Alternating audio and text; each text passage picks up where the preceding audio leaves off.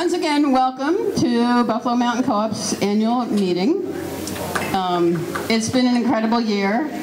The glitch with the microphone only exemplifies what kind of year we've had. And in the end, it all works out. Also exemplified by the microphone. It's lovely to see everybody here, and I just want to say, as the president of the board, the power of a cooperative, a member-owned cooperative business, has been just beautiful this past year, and especially moving day. I can't even express the amazingness of packing up the old store in one day and having 70% of it put on the shelves that same day. Was beautiful. Yeah, I also really want to give a shout out to our GM, Emily.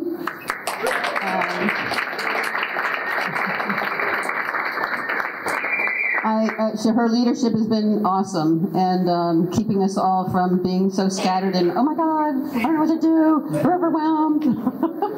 And also Chris Duff, who was our project manager, who innocently one day,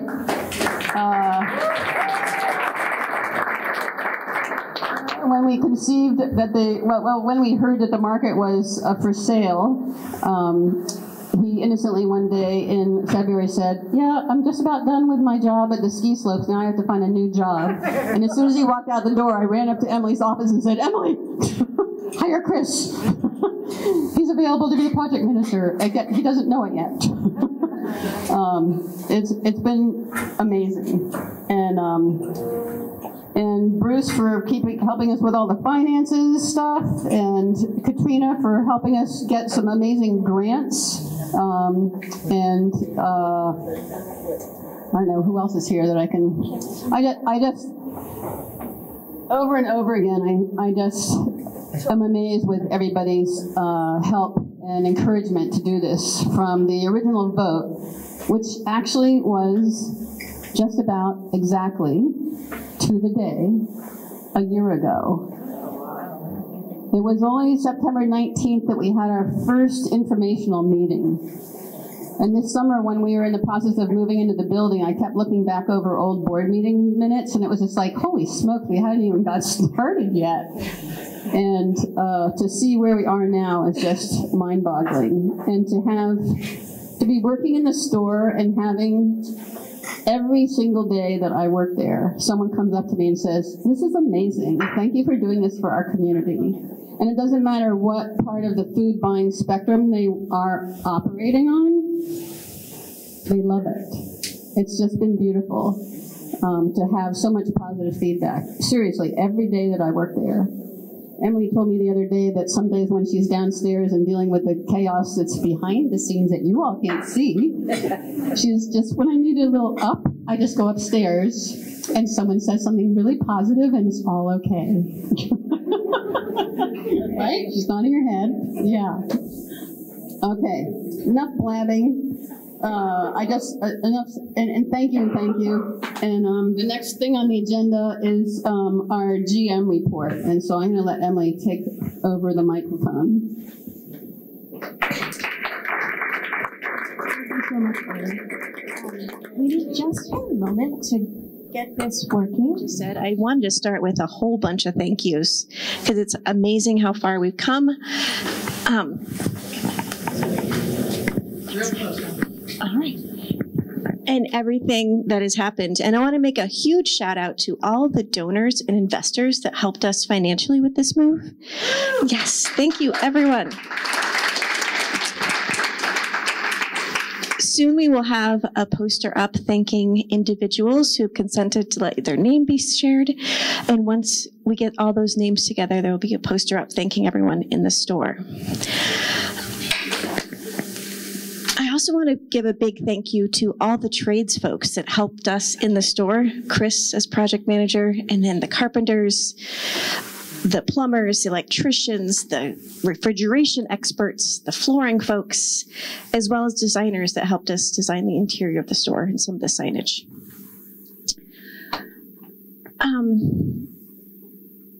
And a gigantic thank you to the employees. I was just at a co-op gathering last week where different co-op leaders, yay! Oh, hey! Here, just gotta present. Oh, so yes. So I was at this co-op gathering last week from co-op leaders from around the state, and I was talking to, the general manager of Hunger Mountain and just saying how exhausted everybody is in the grocery industry. I mean, we made it through COVID, which was so much work and so much effort, and they were seeing burnout right as we were moving. So not only did a lot of the crew at the co-op make it through the chaos and all the extra energy and concern of COVID, but then we moved. And so I'm really impressed with all the energy and effort and work that everybody has put in to our co-op. Yes.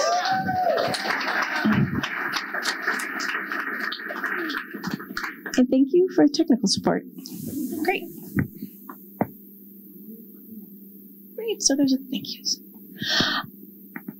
I also want to give a big thank you. Oh yeah, and also to the staff. Thank you for those who are with us, those who have left. We really appreciate everybody's effort and support, and also to the new folks that have yet to join us, because we always need new folks. And a big thank you to the board. Our board is a volunteer group of people who, there's always, effort to be on the board and the meetings and in between, but this past year and a half, almost 2 years, really, of doing feasibility studies, market research, all of that, and then community meetings about a year ago, and then just the logistics of the move. Just thank you all for all the time and energy that you put into this.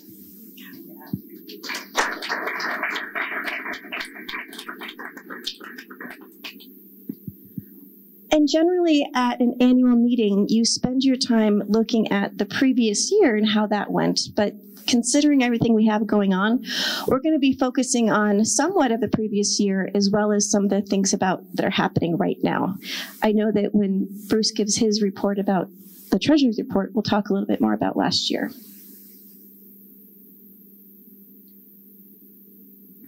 So one thing I wanted to talk about, I say a big thank you to the donors and investors, but I thought I would show you the amount of money that we raised. And down here is $167,000 in donations. Thank you all. And then $521,500 in loans from good folks like you. So thank you all. And then we got $281,800 in grants. Pretty incredible, right? Yeah. And I want to give a big shout out to Katrina on our board, who has a background in fundraising and grant writing. And she helped us, as well as NCIC helped us get these grants, because it's a lot of work that goes into them. And then I want to share a little bit about what those grants were and how they fit into the food landscape or energy efficiency, whatever it is. And one of the grants was WLEF, or Working Lands Enterprise Fund, was $130,500. And that is a state-administered grant that's looking at working lands, looking at infrastructure that helps working lands. And it was a little unusual for a co-op to receive money from this grant. Luckily for us, there was somebody on this grant administration committee that has a background in co-ops and was thinking, like, if we want to help local foods, helping co-ops create access to local foods is a really great way to spend that money. So we're really excited that they decided to work with us, and we're really hoping that our success will help them be more willing to give money to co-ops in the future. And there's also some other great businesses, which is kind of cool about the grants, is who else got the money. And there's Global Village Foods is one of the organizations, and we sell some of their ready-to-eat frozen food, and they are based in Vermont. And it's really great, delicious food, and I'm excited that they got one to help them sell more of it, as well as Center for Ag Economy and Jasper Hill. There was another grant related to this. It was slightly different. That Snug Valley Farm, Hillside Homestead, Sweet Rowan Farm, and Bare Roots Farm also got a grant. So we're in great company with that grant. The next grant, the HFFI grant, is a federally, more throughout the country administered, and that was pretty competitive. We weren't sure if we were going to get it. We're really grateful we did. And in that grant, co-ops across the country got money for that grant. And this grant, the way it's administered, it's going to go mostly towards our roof when we repair it next year. And yes, it wouldn't have to cost that much, but we really would like to increase the energy efficiency of the building and spend a little bit money replacing the roof so we can increase the energy efficiency. We also got an energy efficiency grant, obviously going to go to efficiency. Some of the things we're starting with the foundation of like getting controllers that help us have a little more precision in all of our refrigeration units, as well as notifying us when something is wrong, because some of the equipment's old and it's really great to have as much heads up when they're not doing well. And then we got a small $5,000 grant from CNPP, Community Navigator Pilot Program, Vermont Economic Development. And that was to have designers design the colors and the interior, as well as a lot of the signage you see in the store, which is something I knew we needed help with, but it was really great to get this grant that made it easy to spend money on design, because that's not always something that seems immediate. All right, so the next set of metrics. So when we think about metrics, if we look at numbers, like if I sent you a whole budget and we talked about it, I mean, that's Bruce's job. But if we had a big budget, we would kind of get lost in the numbers. So it's good to think about what is our values, what are some of the things that is important to the co-op, and how do we talk about them. Also, with the move, we've had a little over 3 months. That's not a ton of time to have really solid financial data, but we do have some information to share with you. So obviously, I just mentioned the grants and local products. So one of the goals is to sell more local products. And so we have 61 new products that we've brought on since the end of June, and 11 new vendors that sell local products. The reason we made that specification is there are some people we purchase things from now that we now have more items that we get from them. And then we also have new producers that we haven't sold from before.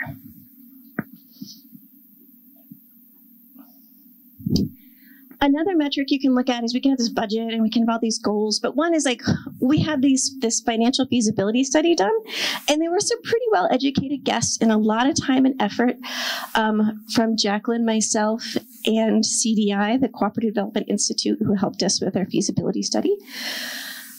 And in it, it had some targets of how much do you think we're going to do in sales based on what the market did, based on what we did, and some other pieces of information. So we set this target, and instead of saying the end year what we want to make, it's easier to break it down by day. And that's what, on the right, that column is our target. And then our actual for the first 3 months. If you take the amount of income we brought in and divide it by day, you get that, and it's only $137 difference, which pretty amazing.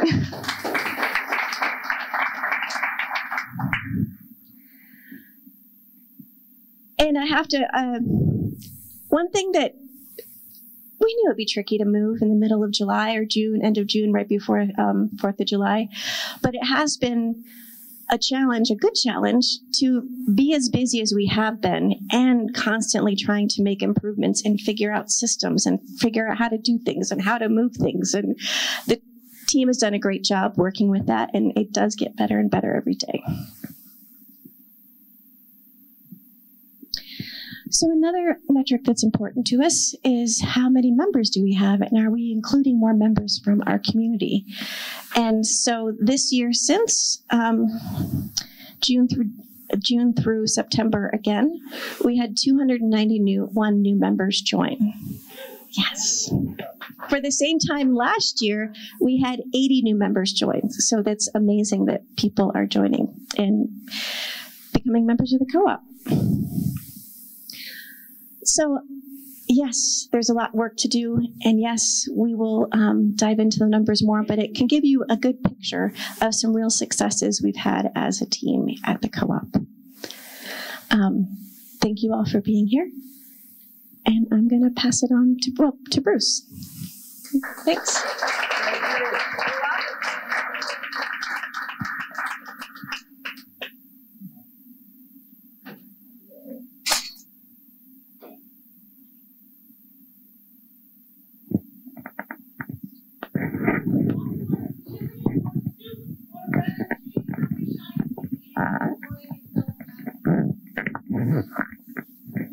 Well, Hello. As stated, I don't really have much to tell you this evening because I don't have any fancy numbers, but I do have copies of 2021 and 2020 sales reports.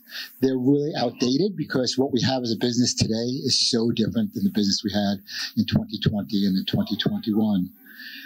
We did have a substantial increase in 21 as compared to 20. 20 was the year that COVID first hit us. It was probably the co-op's worst year. We lost a lot of money that year as a store. And the following year, in 21, we had a much better year, and it provided us with a big cushion to go into the move with.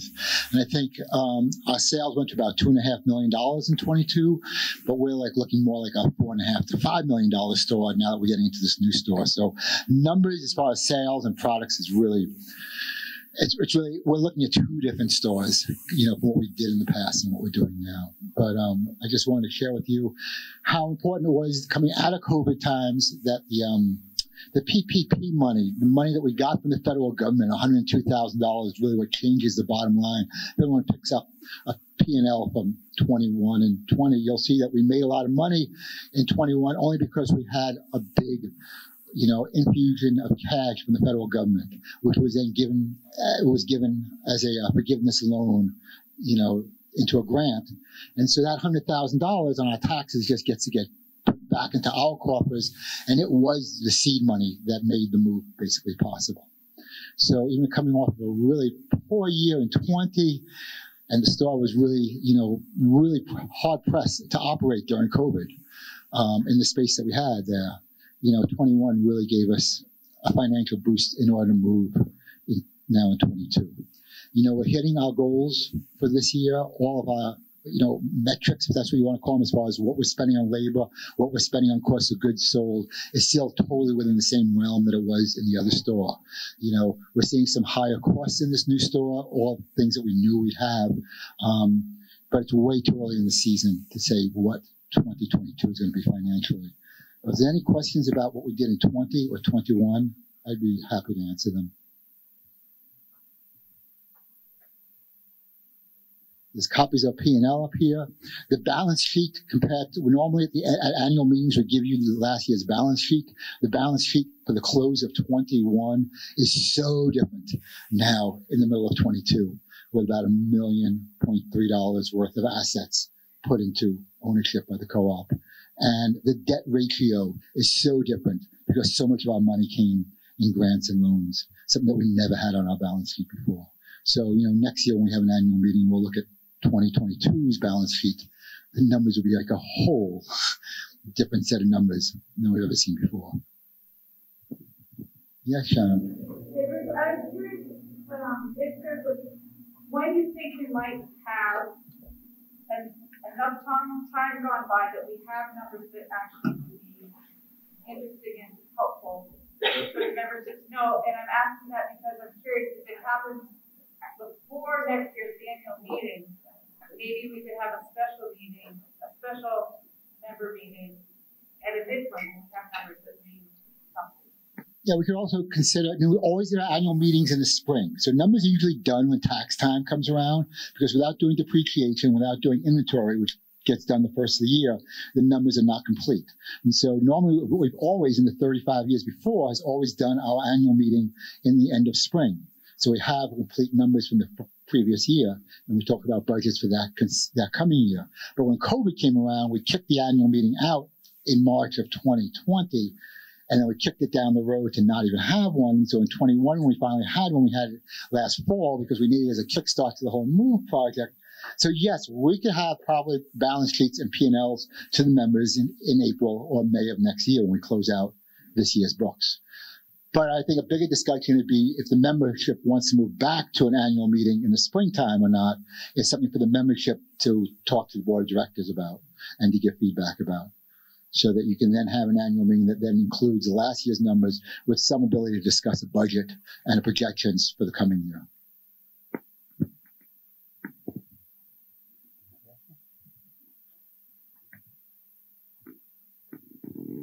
Anything else? Well, I guess I just want to say thank you to Lydia, who did not get mentioned, for running and helping us. Lydia, members with the capital campaign.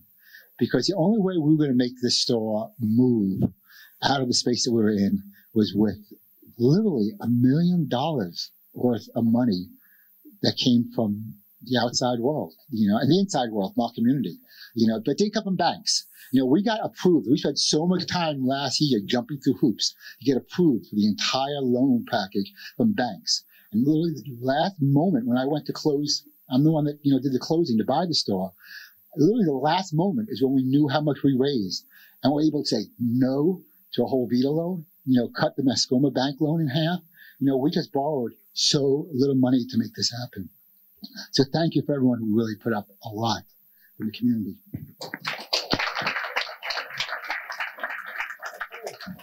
Public bank in a moment. So with your experience with the numbers, you just told us a lot of interesting stuff and you dumbed it down for us a little. But what does that represent to you in your heart? How do you feel? Like, how are we set going in? Okay, so I was so scared of the amount of mortgage we were going to carry in the new store once we moved for the first few years. Because all these projections that we've done with CDI and everyone else is based on this 3 or 5 year thing. But by borrowing so much money and only paying like 0.5% to 1% interest for the next 5 to 7 years before we start paying back even the first part of money to our members, it just changes our monthlies like in half, less than half. And the cash flow being that as good as what we thought they'd be, but yet our monthly, that we have to pay for mortgage is nowhere near what the carrying cost we thought was going to be. So it's a lot more optimistic to me, as far as the numbers go and making this thing happen.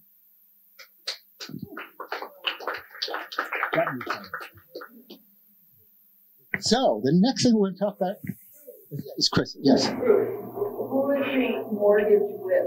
Mascoma Bank, which is a credit union. The credit union? Yeah. They call it Mascoma Bank, though, right? But they're credit union. A mutual bank, but it's... And it's both that we're doing on the state thing, how is that different from a Vermont state thing?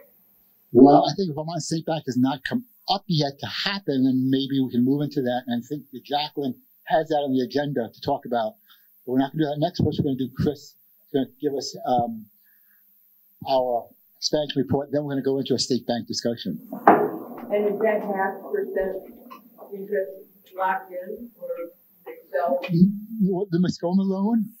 It's a balloon loan, so it's 5 years right now. And so yes, so in 2027 we'll be renegotiating. But the amount of money that we borrowed, at the time of closing, $430,000 as compared to the $800,000, $900,000 we thought we were going to borrow, is so little that I wouldn't be surprised if this community comes out between now and then we buy out that loan. It's not a big loan any longer. What's that? I said the economy has collapsed. I mean, the larger. It has, sure has. And who knows what's going to go in 5 more years, right? I'm just glad that we don't owe a lot of money to somebody else during these 5 years. That we understand. Yes, but for 5 years, that's right.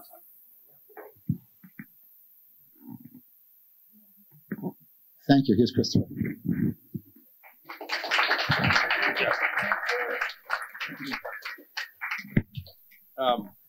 So they call it the expansion report, and this is more of a personal project manager report that I have for you. And I hope you don't mind. I'm going to read it.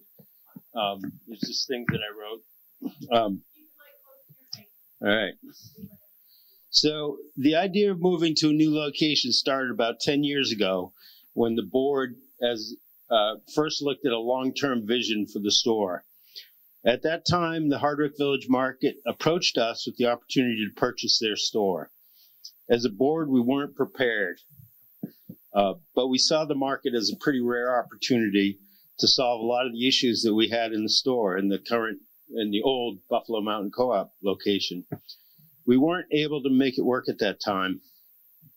After a lot of research and reflection on the board, the chance to buy the market came up again about 2.5 years ago. We dug in, and with overwhelming support from our member owners, all of you, we were able to figure out the logistics and the monies to make it work. A year and a half ago, Emily and the board asked me to help shepherd this process. It's been a very rewarding and positive experience for me, and I honestly hope it accomplishes the goals of uniting a community and continues to offer healthy foods to everyone while supporting the local economy. We own this store. Your local investments were what made this possible. The money we generate largely stays here in this community. Along those lines, when we started this project, our goal was to use as many contractors and people within our co-op community as much as possible to renovate and build out the new store. When we got the results of the building inspection completed last year, you would have thought this place was going to fall down. Honestly. There were lots of issues and serious deferred maintenance, as Joe B. McDonald, our inspector, put it. It was, for all of us on the board and with Emily, it was a bit of where do we start? There was just so many things. There was financing, permitting, design, locating contractors, planning the move, rallying volunteers, managing monies, ordering equipment, merging staff, all while operating 2 stores, which largely fell on Emily's shoulders. Thank you. Yeah, there should be a little round of applause.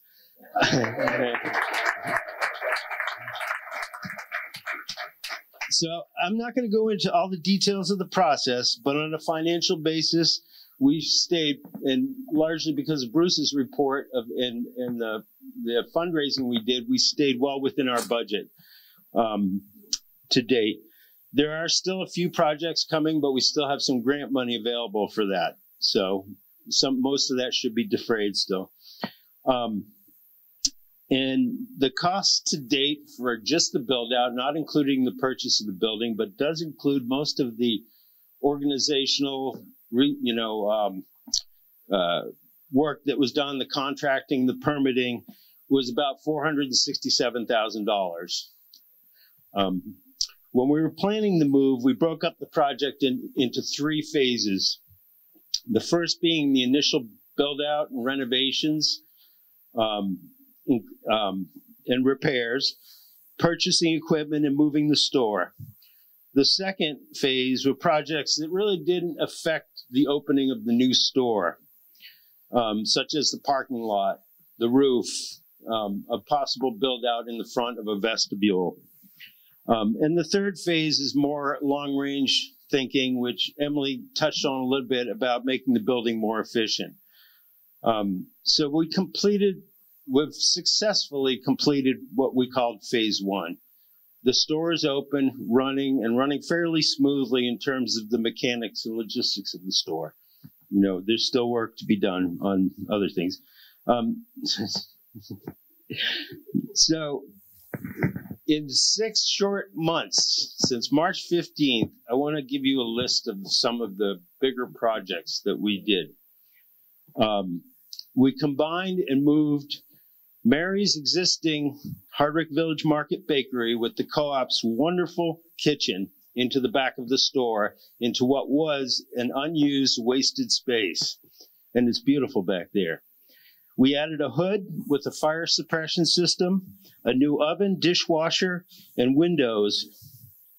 This included a big project of moving an entire electrical sub-panel down into the basement. We added an ADA-compliant bathroom on the first floor. This also included moving an electrical sub-panel, another big project. We added a 3rd register and a customer service desk. We moved the existing registers to create more efficiency and space. We essentially bought more real estate in the basement by adding a 2nd fire egress on the east side of the building. This stairwell also serves the staff for easier stocking of certain products. The fire marshal was not going to allow us to use that end of the basement at all. No people were supposed to go into that section of the building without a fire escape. The options were either a fire extinguishing suppression system or an egress. So for about I don't even know the percentage, but it was pretty prohibitive to put in the fire suppression system. So for a pretty reasonable amount of money, we gained about 3,000 square feet of real estate in the building. We redid the floors with the help of Chuck's Flooring, and they're beautiful. I don't know, I'm sure you've all been in there and scratching your feet around, but it's just so nice. With the help of Associated Grocers, we redesigned the store layout and added additional shelving for more products. We're able to carry a lot more. We purchased and installed a used but new produce cooler with more space and better lighting for our amazing local produce. We added a new produce processing room in the basement with sinks and office space next to the walk-in produce cooler. We cleaned, improved lighting, and reorganized the basement for additional space and shelving for backstock and staff. We added a bulk processing area in the basement. We added well-lit and spacious offices in the basement in the former unusable area. We added a coffee and snack bar with a filtered water filling station and a kombucha filling station. I'm going on and on, but I'm going to give you it all. We added a seating area with windows, charging stations, and a counter to enjoy the grab-and-go offerings at the store.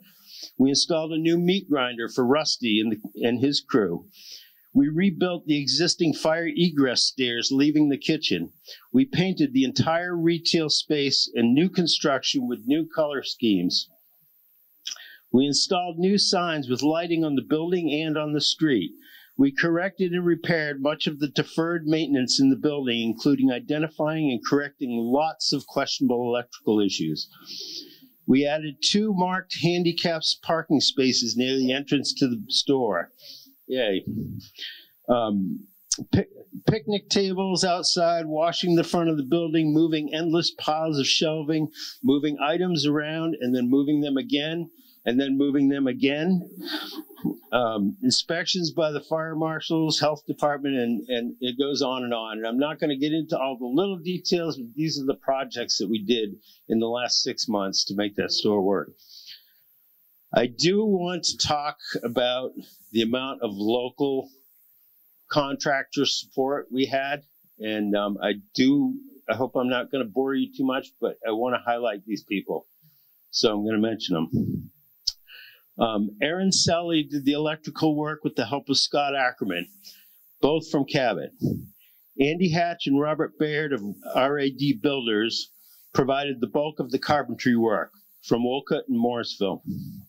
Josh Holmes did all the plumbing with the help of Clay Lasher and Sebastian Bowers, all from Hardwick. I don't think Josh is here, but I think we both learned a lot on this project. Cindy Camprath with her amazing painting from Hardwick. Jonah Bourne with his carpentry skills and artistic welding skills from Cabot. Larry Hubner with his last-minute drywall work, Walden. Chuck and Chris Guest from Chuck's Flooring in Burke.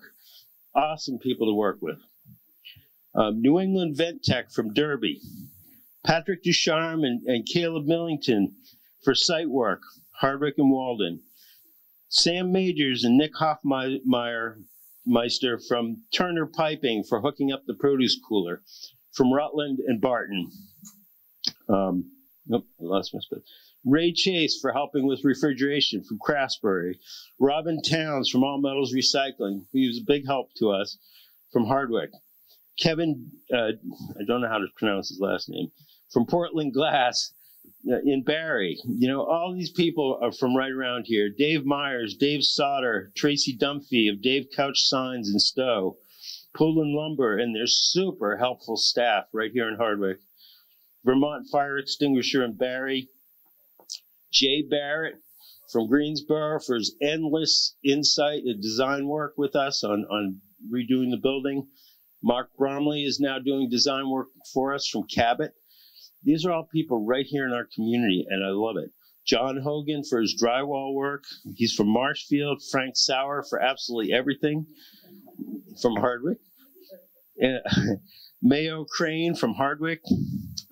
Michael Renault for his bucket truck, using his bucket truck from Craftsbury. Bill Chidsing for just about absolutely everything from Hardwick. Lionel Morrison from right here in Hardwick for his IT work. Joby McDonald from Albany. Jen Baker and Ann from right here in the area helping us do the move. Ethan Bellavance from Efficiency Vermont right here in Hardwick. Don Marsh from Barry for doing our wastewater engineer work. Lisa Gannett from Sunwise Surveying in Cabot. So it's just amazing the skills and what we have here for a community. And the drags, yeah. I also need to, this is kind of a big thank you tonight, but I need to thank the people who do the permitting and the work, and inspections and such, because every one of them were super helpful to us.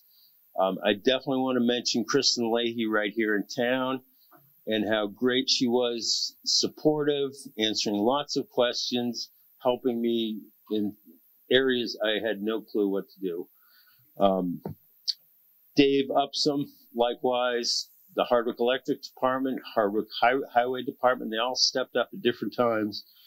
And not all of these people, but some of the fire marshals can be kind of intimidating and authoritative, but all of them were so helpful to me. And they were really tolerant, and when something wasn't quite right, they gave me opportunities to work around it or get through it. And that would be Sean Goodell, the state fire marshal, John Hammer, the plumbing inspector, John Black, the electrical inspector, and Robert Bruce, the health inspector for the state. So I can't even begin to go through the list of all the volunteers who stepped up at the very last minute when I had no idea how we were going to move that cooler or empty that room. And it was just like people appeared, sometimes off the street. Like sometimes I would tap on someone's shoulder and said, "Hey, have you got an hour?" And they would help me. And it was just amazing. And, similar to Emily, I have to thank our amazing combined staff now, our new staff, because all along the way, the original Hardwick Village Market staff were answering all the questions, like, "Oh, where do you keep this? What do you do with this?" And they had all the answers. They're wonderful people. I'm so glad to have gotten to know them. I'm wondering if the staff was here in the room, I know it's not everybody, but whoever's here, can you stand up, please? Yeah, please. I would love to see you. Thank you, guys.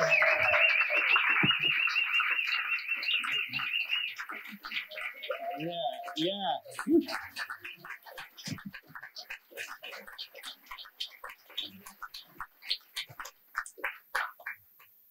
Thank you, Sharon.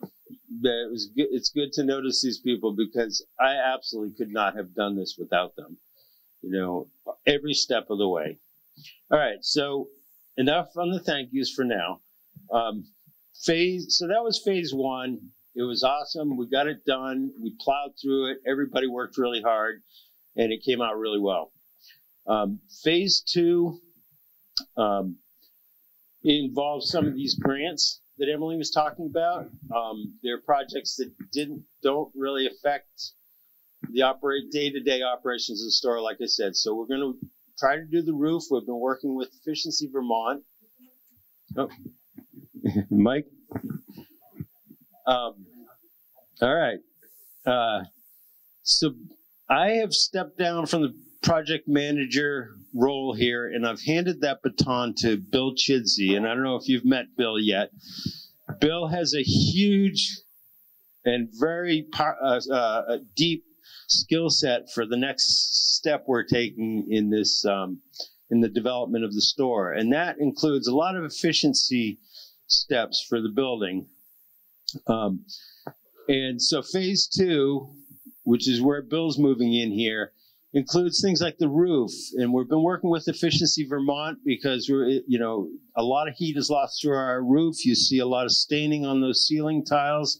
That's all ice damming that happens in the winter. We're hoping to eliminate all of that with a new roof, but it's going to be very expensive.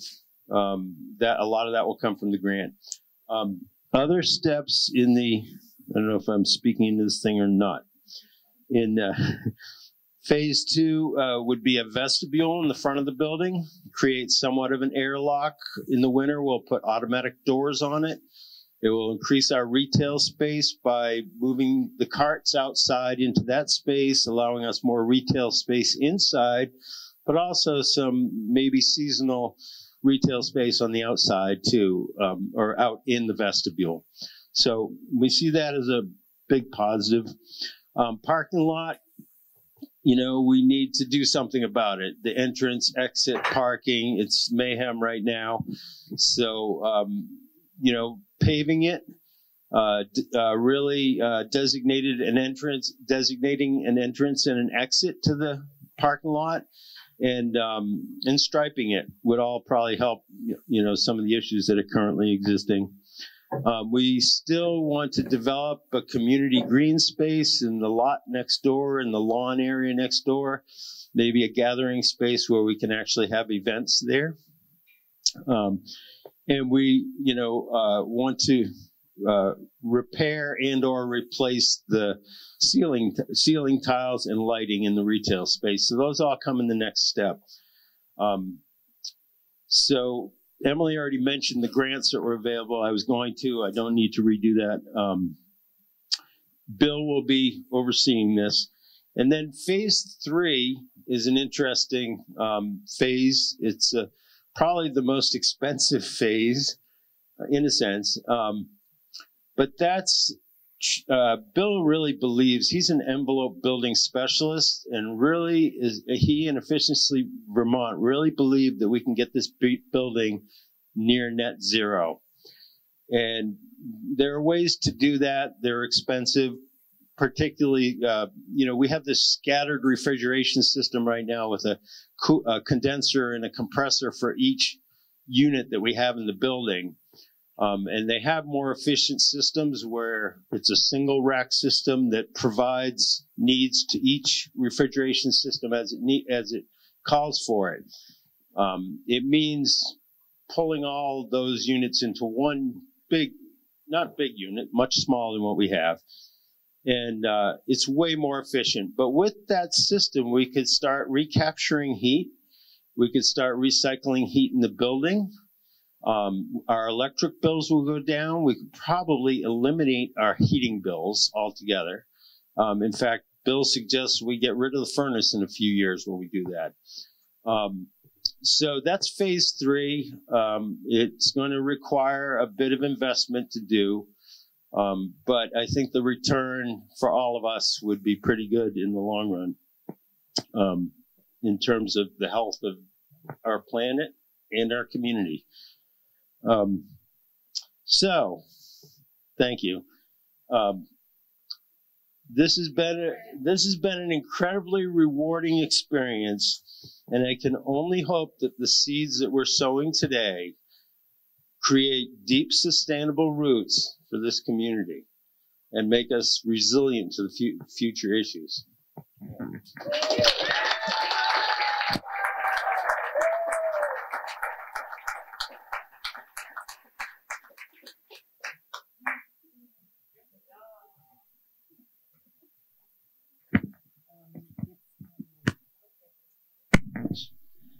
Thank you again, Chris, for managing that whole project. It was incredible. Very cool. I'm Jacqueline Reiki. Hello, I'm on the board. I'm in the middle of a 2-year term. And you may know me better from 18 years of selling a local products to the co-op as Nutty Steph. And I'm really pleased to meet this new vendor, Bridget from Route to Vitality, who just reminds me she's 2 years into her journey, and I'm always so proud of local food and medicine creators in our community. It's not an easy road, and she's doing what looks like an incredibly beautiful job. I'm just getting acquainted with her company today, but I hope you'll stop and see her. And perhaps when we're in our small groups, maybe she'll want to like bring samples around to put in front of us so we can like CBD out while we're talking to each other, which we're going to do soon because we really want to hear from you folks about what's on your mind. So after just a few more talky things up here, talking heads, we're going to break you up to please talk with each other and then meet back up and hear from you about what's on your mind. So that's effectively the meat of the agenda, and that's coming right up. First, we're going to talk a little bit about public banking. Why public banking? As a co-op, it's part of our mission to encourage other cooperative ways of resource sharing in our community.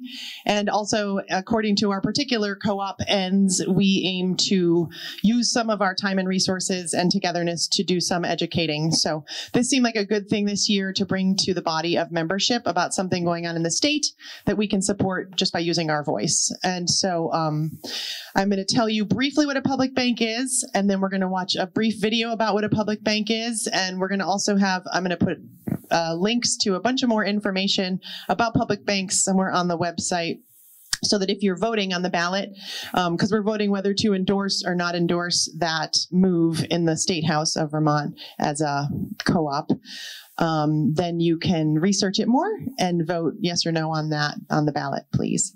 The ballots that you have today, if you haven't filled it out yet, has this vote on the front and the 4 board members that are running on the back. You're supposed to vote for 4 board members out of 4 candidates, and I'm going to announce them right after this also. Did you get the movie hooked up? Okay. Public Banking Institute. Thank you. So a public bank differs from other kinds of banks because it isn't a citizen deposit bank. So it's not where you would go to do your banking. Okay. So who banks there? It's basically one bank account in our public bank, which is the state of Vermont. So the state of Vermont moves $8 billion through itself every year. We collect taxes and fees, and then we spend them. But in the meantime, we put them in the bank, right? The state of Vermont, as it's collecting its money. And currently, we have that bank account that moves $8 billion a year in M&T Bank, the 11th biggest bank in the country, which if any of you were members of, what was the one that just got eaten by M&T Bank and they did a terrible job transitioning? And you know, angry faces. Okay. Anyway, they are a very destructive bank invested in Wall Street, which invariably perpetuates the military machine. And we can keep that money in our own state every year by putting it in our own bank account and turn that into our own rotating lending fund that can also earn money on its way into our own bank account and on its way out of our own bank account, instead of sending money to Wall Street and then borrowing money from Wall Street for our local programs.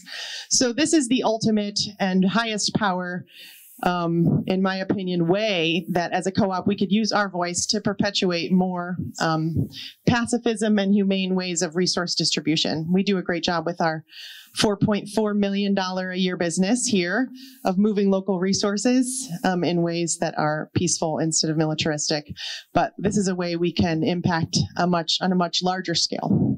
So now we're going to watch this little movie. Quick note about public banks while they're getting this. Some people worry that it would compete with local credit unions and local banks. And like I explained, it's not for citizen deposits, and so it doesn't compete. But on the other, to the contrary, our local banks and credit unions would be strengthened by having a Vermont state bank, because it will do what's called participation loans, where the state bank can capitalize and fund credit unions and local banks to be able to lend more money and to strengthen them. The one public bank in America, there's 32,000 public banks in the world. This is a very well proven and effective type of organization. There's only one in America, because the forces of Wall Street are very powerful at trying to prevent this from happening, which is the only reasonable way a municipality, in my opinion, would manage their money, is if they keep it for themselves. But North Dakota has a state bank they've had for 100 years, and they have 5 times more local banks and credit unions than other states per capita. So the city have decided.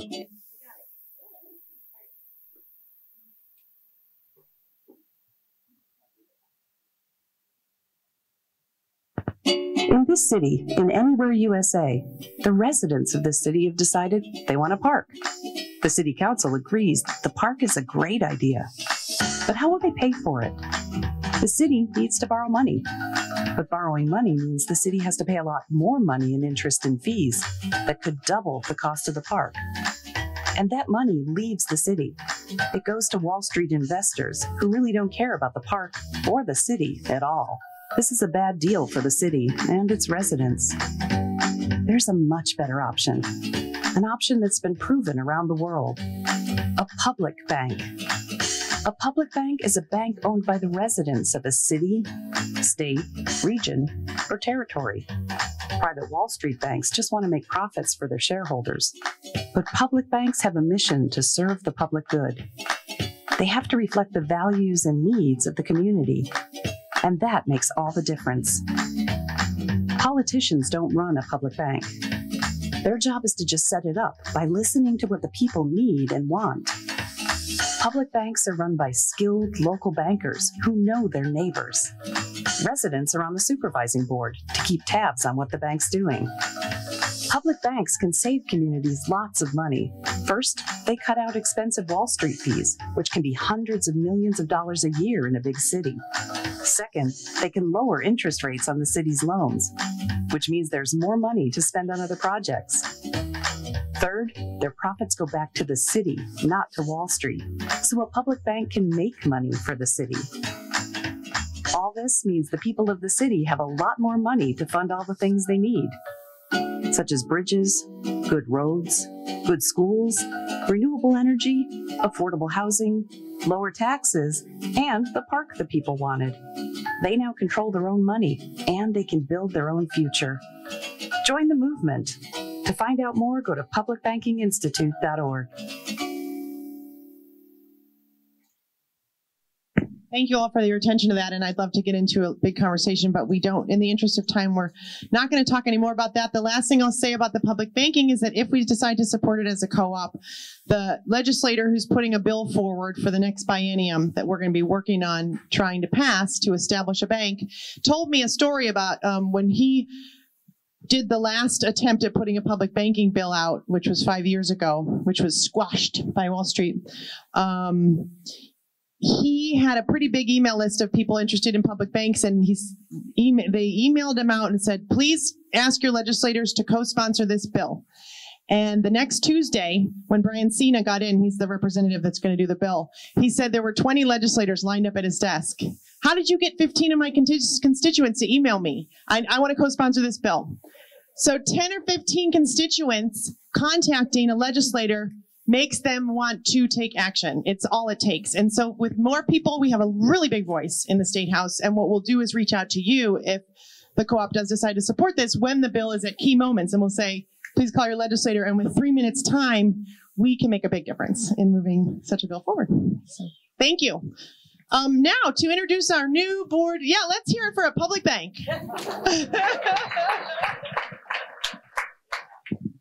Good. So we have two incumbents that we hope return to the board. One is Chris Duff, and one is Bruce Kaufman. You've heard from both of them. I think they've proven their competency. Besides, I didn't prepare any elaborate words about them, but they're great. And nice guys, but actually really effective and accountable and nice to work with as well. So, and then we have Heather Winter. And we're looking up her bio right now, and I'm going to read it to you. You might know her from she was working at the co-op. Kelly Notterman, we're going to do first. All right. Is Kelly here? Okay. Well, here's her bio. I am a local shopper since 2001 of the Buffalo Mountain Co-op. Hall's Market turned the Village Market, and now the Buffalo Mountain Market. I value locally produced food and also deeply care about food access. Can we put her photo up? Okay. Local grocery stores provide more than just food to a community. They build the community by offering sustenance, employment, a meeting place while helping the local economy thrive by circulating more dollars within a community. Operating a store within walking distance of a village creates food access for community members with potential food insecurity. I currently work as the communications director at the Vermont Sustainable Jobs Fund based in Montpelier. To reduce greenhouse gas emissions and to stay close at home, I work remotely from my home in Hardwick most of the time, so I regularly stop in for last-minute lunch items. For VSJF, I am responsible for marketing communications, public relations, and social media for VSJF programs, including Farm to Plate. The Farm to Plate network is responsible for collectively implementing the 15 strategic goals of Vermont's 2021 to 2030 food systems plan. I think my work at VSJF would make me a good fit for the board because I can offer the latest resources and support available from a statewide food system plan level. I hold a Bachelor of Arts degree in English with a concentration in journalism from University of New York at Buffalo. I started my writing career as a full-time reporter and photographer for the Hardwick Gazette in 2001. Prior to VSJV, I worked as the senior copywriter and senior social content strategist for 8 years at Gilia, a global marketing communications agency. I've held various marketing, writing, and social media positions in New York and Vermont. I currently serve on the board of 4 Seasons of Early Learning, a nonprofit early education organization offering nature-based preschool, infant, and toddler care in Greensboro Bend. For the 4 Seasons board, I regularly share Farm to School Plate grant opportunities as I hear of them and support the executive director in offering exceptional programming to children from over 10 towns. Previously, I served on the board of the Northeast Kingdom Arts Council, which manages the programming and preservation of the historic Hardwick Townhouse. I grew up surrounded by farms in Western New York, and you may recognize my last name because my husband, Ben Notterman, and his parents, Nancy and Helm, run Snug Valley Farm in East Hardwick. The farm produces 100% grass-fed beef, pasture-raised non-GMO heritage pork, 100% grass-fed lamb, and 5 acres of pumpkins. I live in the village of Hardwick with Ben, our son Fritz, our dog Maggie, and our flock of chickens. Unfortunately, the chickens are not allowed to live in the house, though. That's Kelly Notterman, board candidate. Super sweet. You're so on it. All right. Heather Winter is the other new candidate. Former buyer for beer, wine, and frozen selections. So frozen sections. Is Heather here? Thank you. Okay. Heather Winter began her career in public service, managing volunteers and fundraising for public radio. She has more than 22 years of experience in nonprofit management, community health strategies, and organizational development. During her time working on campus and in the community, Heather created and delivered high-impact educational content to a wide variety of stakeholders, provided project management and strategic guidance to executive leadership, and facilitated consensus-building workshops. Heather also had the awesome opportunity to work as a buyer for the co-op during its transition phase from December 2021 to July 2022. Heather graduated from Colorado State's Master's in Student Affairs and Higher Education program in 2008 with an emphasis on student health and wellness. She has certificates in professional development, coaching, and facilitated decision-making.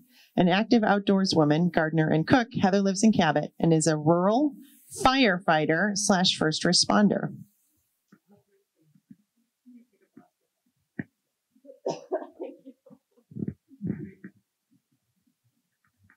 Microprint in a minute.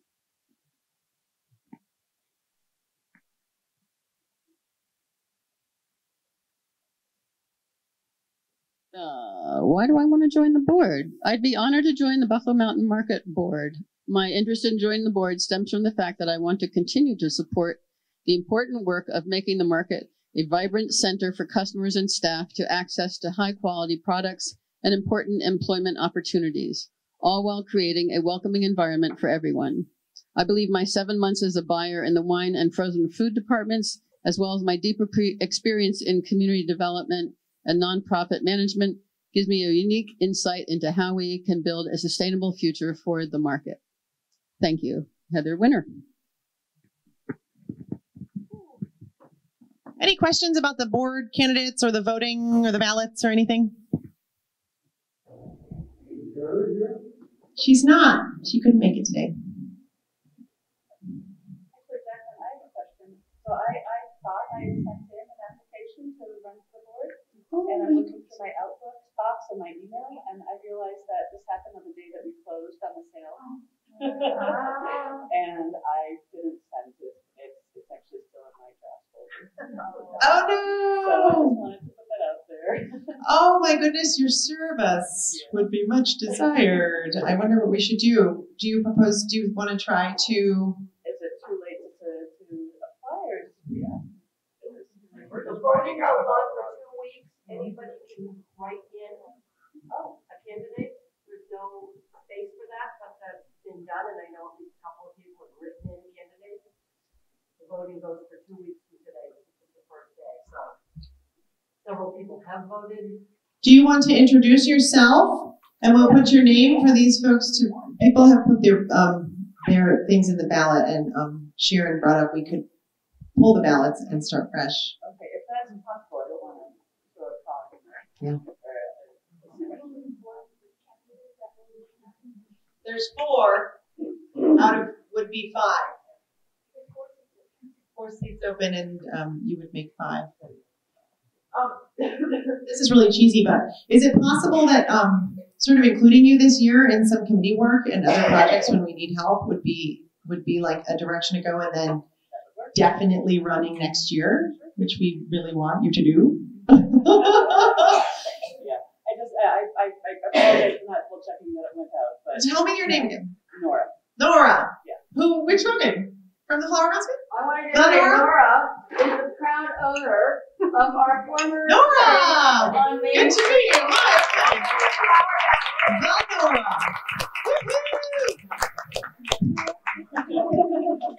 Past papers on Thursday. So now it's a big deal.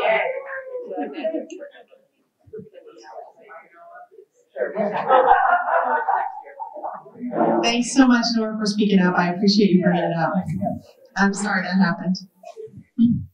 Okay, so like I said, we want to hear from y'all. We're so glad you're here, and this is your co-op, and we are your board, and our job is to help steer and guide and develop the strategic direction of the co-op, but we really can't do that unless we know what you want. So we would love for you to please gather in groups of 5, and just stand up and shuffle into groups. Again, stop and visit Route to Vitality if you want to get a little CBD. I'm guessing you have samples of some kind.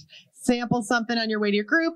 And then talk. You're going to have 15 minutes together, 20 minutes together to please bring forward. We were going to come up with a specific thing, tell us about this, but we want it to be open-ended. What's on your mind? What matters to you? And then we'll come back together. Please choose one person to report out from your group. That person should take notes. They'll have about 1 minute to share. Any questions? All right, let's group up into 5 and talk about the co-op. Thank you. In addition to the input we're going to get tonight, we want to hear from you ongoing. This is a pivotal time for our organization. We have a lot of power to craft this new, much larger business in the ways that serve our membership. We would like to talk with you more if you are interested and willing to bring us more of your ideas and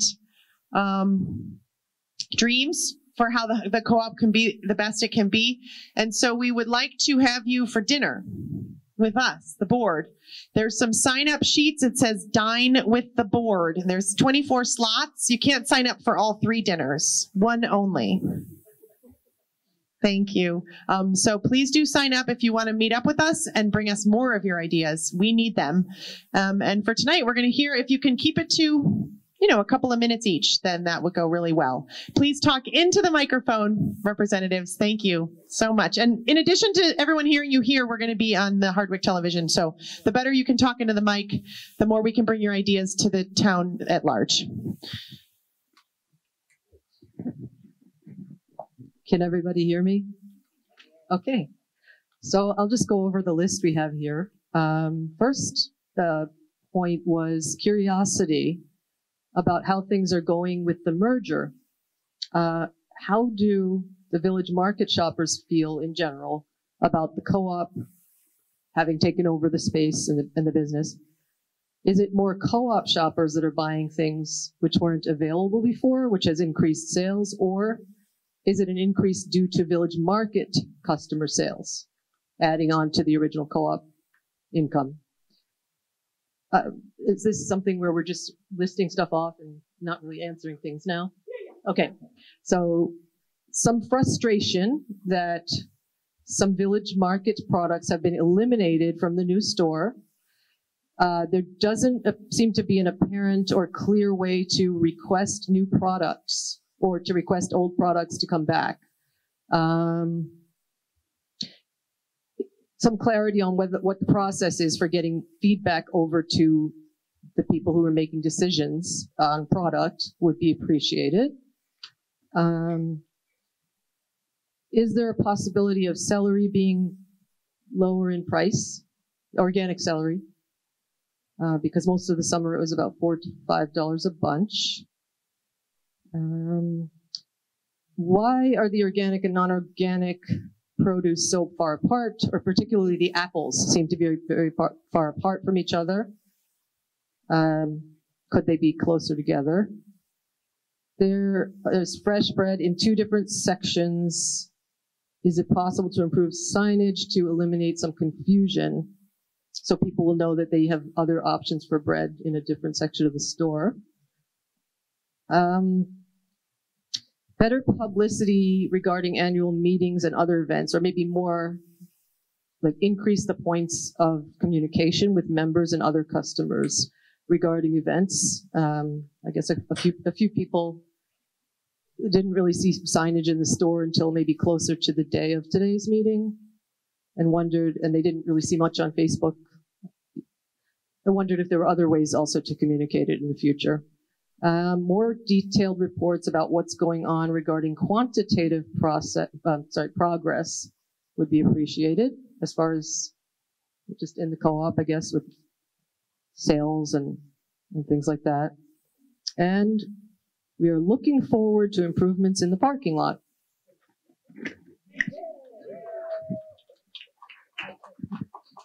All right, that was a lot more detailed than our group, but here goes. First, we started out with what we liked best about the what we liked best about the new co-op: parking, the fresh meat and organic foods, and basically all the community connections. That was the high point. Alternative foods and bulk and spices. The space was greatly appreciated. You can walk down the aisle and talk to someone, and other people can get past you. We enjoyed local food sources, and the kitchen was a big plus. And the list that we had for what we'd change or would like to see more of, or something improved on, we'd like to see a hot bar for a warm meal, daily soup offerings as a possibility.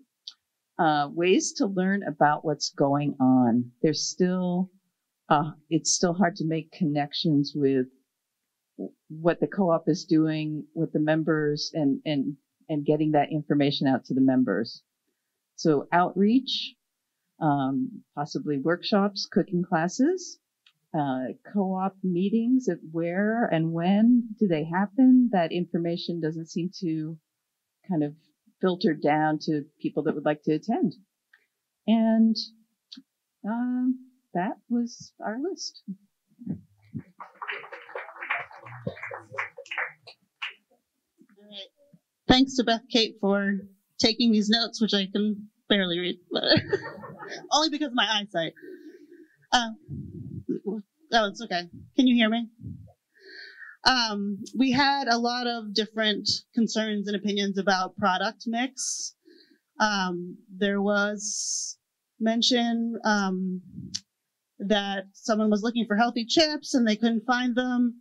And there was a conversation with Annie, maybe, but she wanted more information about what are the obstacles with maybe different buyers, different distributors, which are holding back having some of the products that we used to have, I'll just read rather than paraphrasing.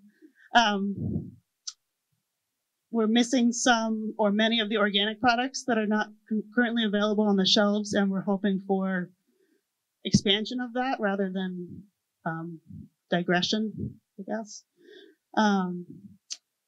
One person expressed is okay with the amount of conventional, but concerned with how it relates to our mission statement. Do we still stand behind our mission statement? And has big concerns about Coke and Pepsi products and corporate chocolate, because he feels they do have high levels of high fructose corn syrup and considers them not to really be a food or to be a healthy food, and something that's contributing to diabetes and poor health in a lot of children. And so it's something we should really think about whether we should carry that. And there was some counter discussion too about, what would that really look like financially, and could we phase products like that out? There was a sentiment we should have moved toward a more radical store that rejected all this crappy food that is currently on the shelves, and feeling like that opportunity was taken away when it was decided to take on the full inventory of the old store or of the market. Also, some concern about the air quality in the basement and the conditions that the staff is working in, whether that's healthy and if there's any plans for improvements there.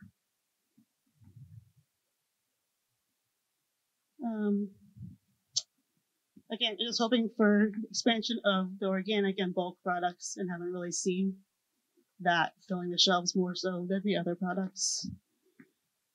And also appreciation for providing space for democracy in action, and hoping that the radicals can each side can listen and hear each other.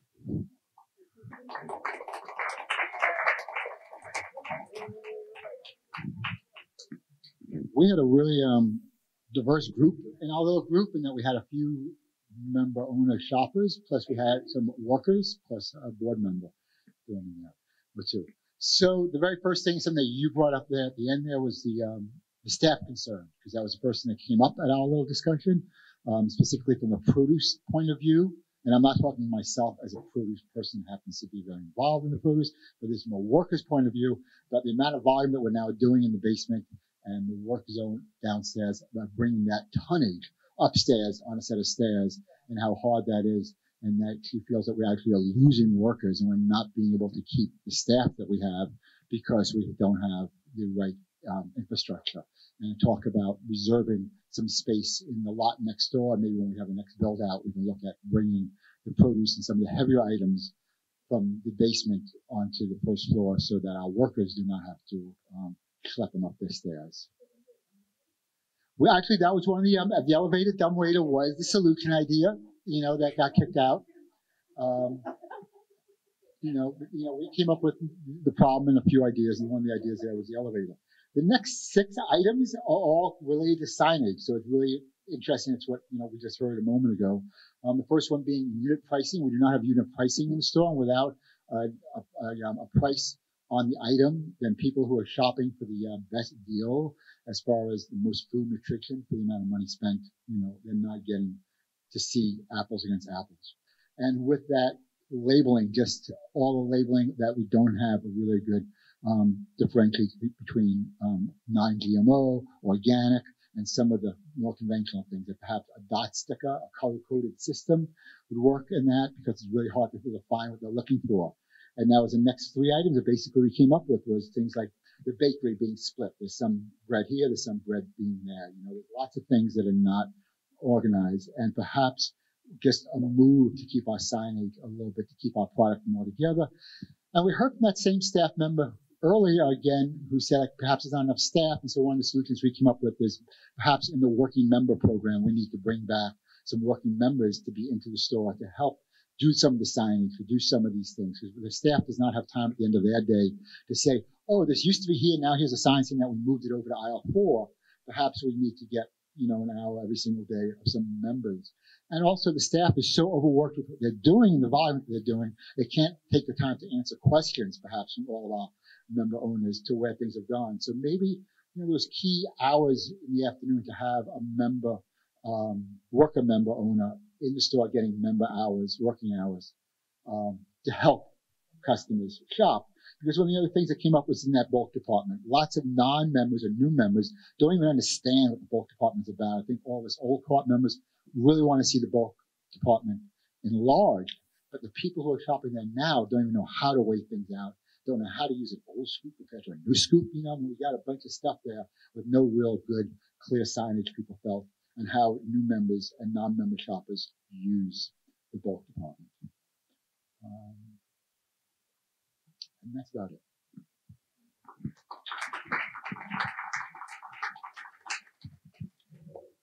So I have just a couple things from our table. And if I'm missing something, please feel free to fill in because I took not the best notes. But so there was real concern around how the Village Market shoppers feel and the co-op, the former site of the co-op feel. I think that's really important to a lot of people is to try to meet the needs of everyone. And then there was some discussion around managing inventory, how there are systems for doing that. Like in a store, if you buy 4 items, then it automatically tells you, like there's computer systems that can automatically tell you that you need to order that. So there's like more streamlined ordering systems available, perhaps. And then a couple other suggestions were to have a donate button on the website, and then also to become a member on the website, have that as an option. The parking lot pavement is a concern. It feels like a hazard at points. And then there was questions about whether a lot of people are walking to the co-op or not. And it sounded like there are quite a few people who are actually walking to the co-op, which is, one of the hopes too. So anything I missed?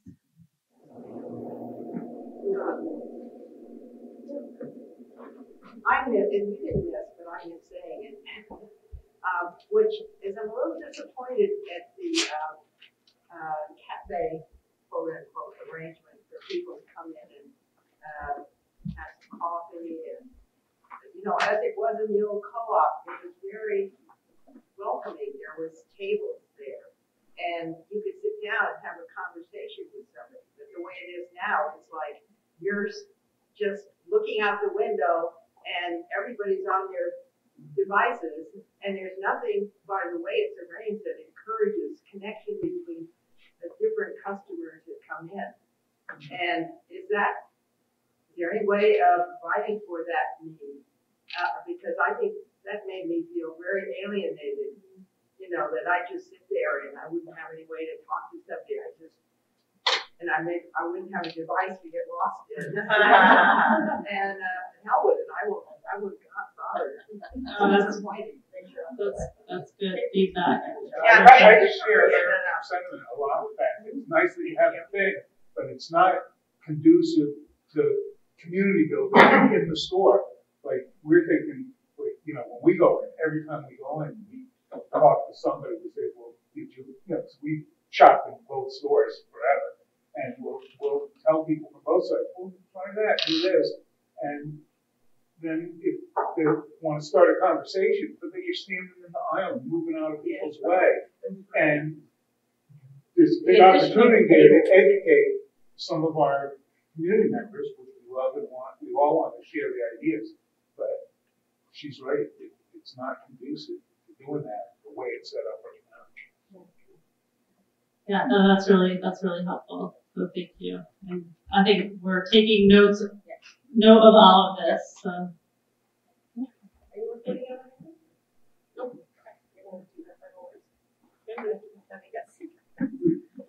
Thanks, y'all. Great job. This feedback is vital. The dinners would be great. I think I only saw one sign up, so if you don't want to have dinner with us, just pretend you do and sign up for the sake of your co-op. And there's also a product suggestion list available at the customer service desk at the co-op, and there's also a suggestion box at large for ideas at the co-op. And in terms of this space in the cafe issue, I just love that it came up, and I'm just personally going to add my personal note because I have a personal memory of when we were designing the space, and it was like the cafe was something to fit in amongst a whole bunch of other priorities described by Chris at length. And I was like, Oh, good. So there is room for the cafe. And what's it going to look like? Oh, there's a bar there, and then there's these seats. Okay, good. And I remember very quickly brushing past the cafe design, just personally, and being glad that there was a solution. But now that it's being mentioned, I really didn't give myself the time and the real authenticity in the critical thinking about that. And I couldn't agree more. And I think that criticism is really vital. And when we think about the vestibule out front, which expands the retail space, I think just considering that, in addition to the outdoor space that we want to create for togetherness, is incredibly important feedback, just on a personal level. I'll say that. So we are reaching the end of our meeting. There's raffle prizes. And if you didn't get a chance to fill out a thing, I think you can real last minute now, right now. Catherine's standing up. Go fill out a thing to get a prize. You deserve it. You came. And we, the board, are woefully underprepared to honor our amazing president who is moving on. We have nothing for you, Annie, except our love. But we love you and thank you. It was really fun to serve with you.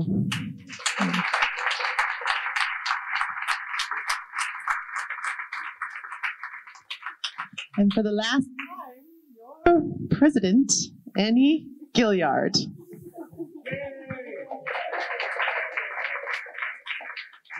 Well, they say it's the last time because you're only allowed to run 3 consecutive terms, and then you're termed out, unless you want to join again in another 2 years. So you might not have seen the last of me, but I have to say, it has been.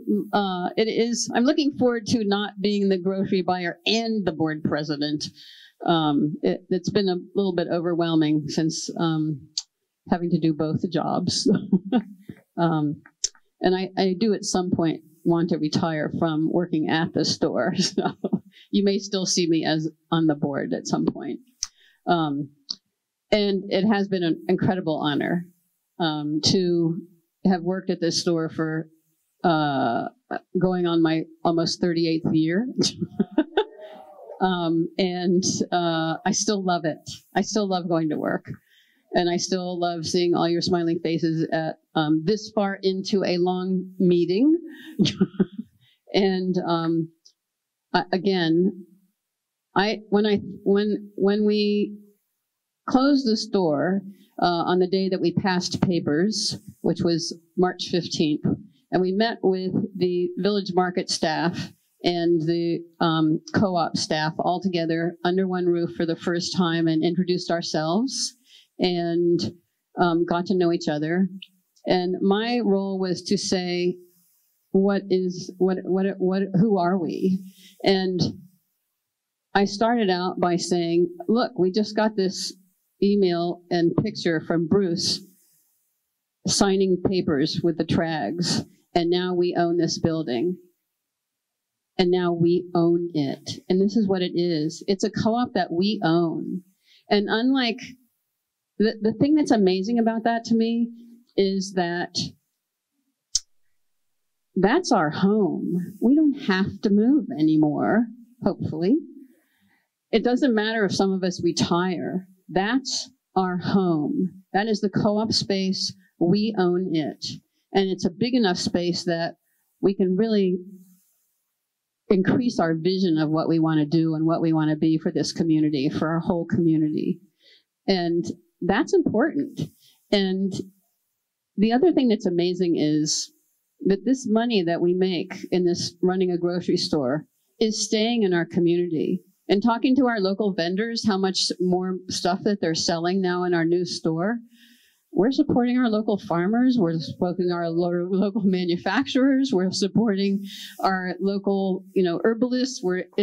It's really heartwarming to really supporting our own community at the same time as our own community is supporting us. And thank you. It's a beautiful thing. So I love being a part of a co-op, especially this one. So thank you all for coming to yet another annual meeting. And I'll let you all go home and enjoy your evening.